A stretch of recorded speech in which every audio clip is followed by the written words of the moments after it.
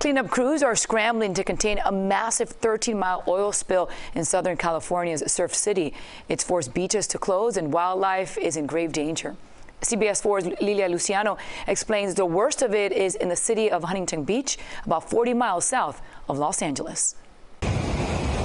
Thick pockets of sludge continue to wash up along some of Southern California's most popular beaches this morning, coating everything from the sand to the wildlife. The smell hits you, and there is just gunk everywhere. At least 126,000 gallons of oil began pouring into the Pacific Ocean over the weekend from an underwater pipeline about 4.5 miles offshore, sending a sheen of oil from Huntington Beach to Dana Point Harbor. We are in the midst of a potential ecological disaster. Amplify Energy, which owns the pipeline, shut the line down and suctioned out the remaining oil. The company's CEO also pledged full cooperation with the cleanup effort.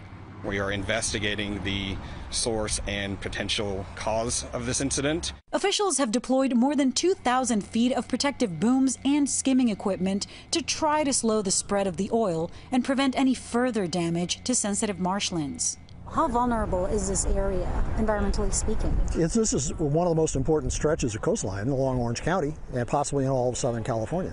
Victor Leipzig, conservation director of the Sea and Sage Audubon Society, says the disaster comes at a critical time as several different species of seabirds migrate to the area for the winter.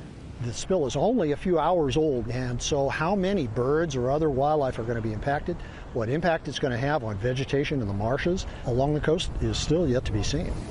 We've talked about the environmental impact, but there's also an economic impact. Like the beach is closed currently to make space for cleanup and because of the hazardous conditions. And according to the mayor of Huntington Beach, it could remain closed for not just weeks, but actually months. And there are so many businesses along the shore that depend on beachgoers to survive.